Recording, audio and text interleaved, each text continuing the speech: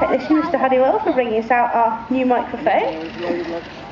And now you can hear what I'm going to say. Now, we have a pair of horses in the ring here. These are a pair of Clydesdales who belong to Charles Coffin, who is one of our foremost ploughmen. And what we've done, we've brought one horse fully harnessed up into the ring.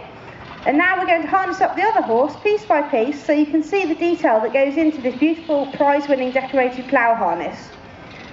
Now, before we put any harness on the horse, we must make sure the horse is clean, because we don't want to spend hours cleaning our harness only to put it on a dirty horse. So before a show or a ploughing match, the horse's bodies are brushed and groomed, and the white hair or feather on the legs is washed and dried with a special fine sawdust called wood flour, which helps to dry the feather and give it this lovely silky white appearance. Also, the horse's mane and tail are plaited in Charles's red and white colours. There's not really a practical reason to plait the mane, but it does help to show off the horse's neck, and his long tail is plaited up to keep it from becoming entangled in the reins or the traces. But then at the end of the day, when the horse goes out in the field, he still has his natural protection against flies and midges. So once our horse is ready, we can start to put our harness on. So the first piece that goes on is the horse's collar. And as you see, this goes over the horse's head and sits here on his shoulders.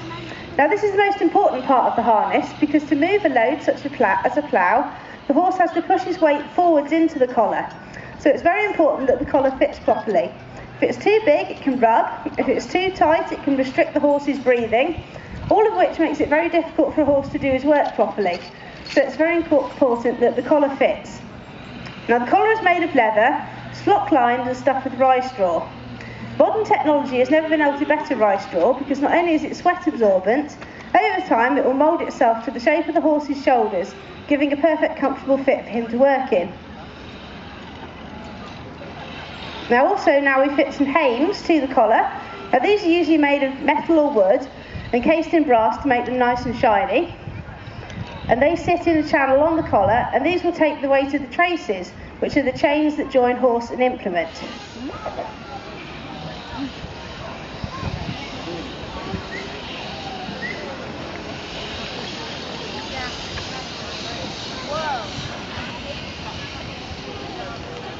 Now, the next thing we put on is the horse's backing and cripper. Now, the backing goes around the horse's middle,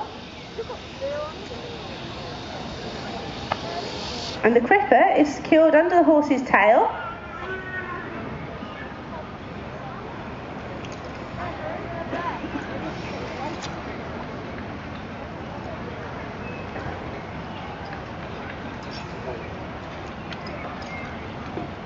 And runs through the backing and is attached to a strap on the back of the horse's collar. Now, this will help to stop the collar from sliding forward if the horse were to put his head down and start eating, if he was working in long grass. We also now fit a martingale to the bottom of the collar. Now, there's not really a practical reason for having a martingale on a plough horse, but it is a good place for Charles to display some of the many brasses that he's gained during his long ploughing career. Now, the origin of horse brasses many years ago was to ward off the evil eye and to protect the horse and the owner from bad luck. Nowadays, they're often given as prizes and mementos at some of the many ploughing matches we attend.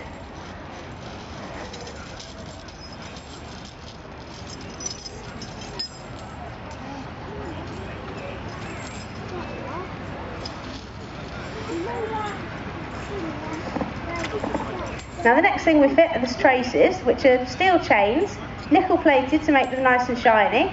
And as you can see, they run back from the horse's collar to his belly band, and for the moment they're hooked onto a ring on the top of the cripper to prevent them from dragging in the dirt and also from becoming entangled in the horse's legs.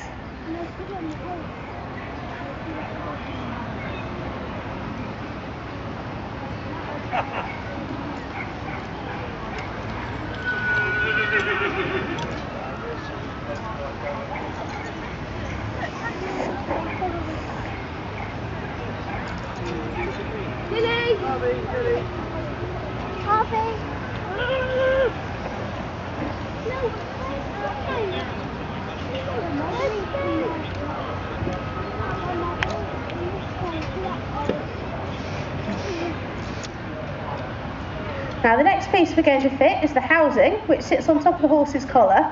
And although this is very decorative, it does also have a practical purpose, because if we were working in driving rain or snow, You could use this to lie across the back of the collar to prevent the rain or snow from coming in under the collar and giving the horse a sore shoulder. However, for the moment, because the weather gods are smiling on us, we'll let it stand up and look nice and decorative.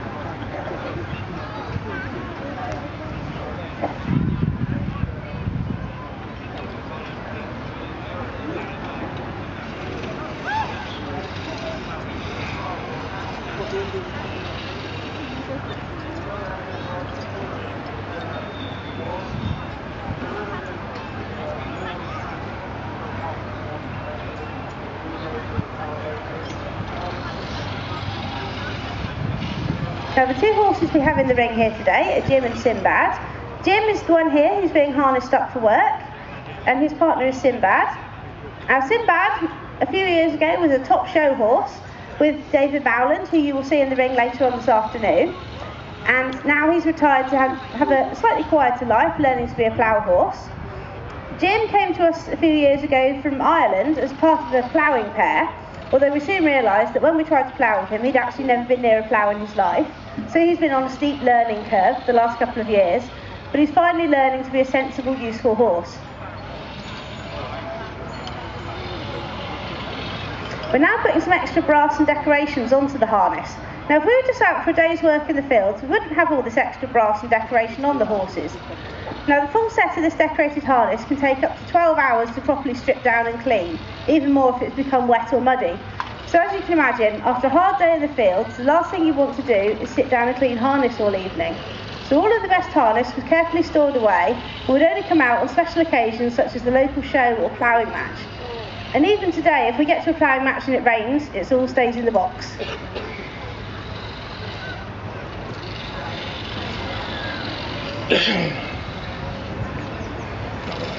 Right, now Jim, it's hat time.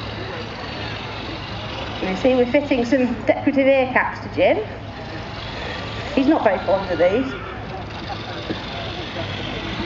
Now although these are very decorative and again match our red and white colours, they do have an important practical purpose, because in the summer horses can be driven mad by flies and midges buzzing around their ears, because the horse's ears are lined with very fine sensitive hairs. So in the summer it would be quite common to see horses working in the fields wearing these. It's not a new idea. In fact, ancient Mesopotamian art from the first millennium BC shows horses wearing very similar ear coverings. So as the old saying goes, there really is nothing new under the sun.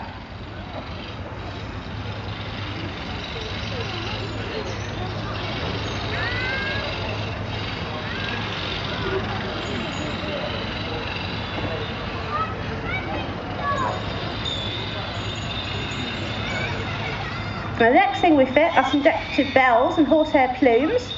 Now these bells actually belong to Charles's father and grandfather and are well over 100 years old.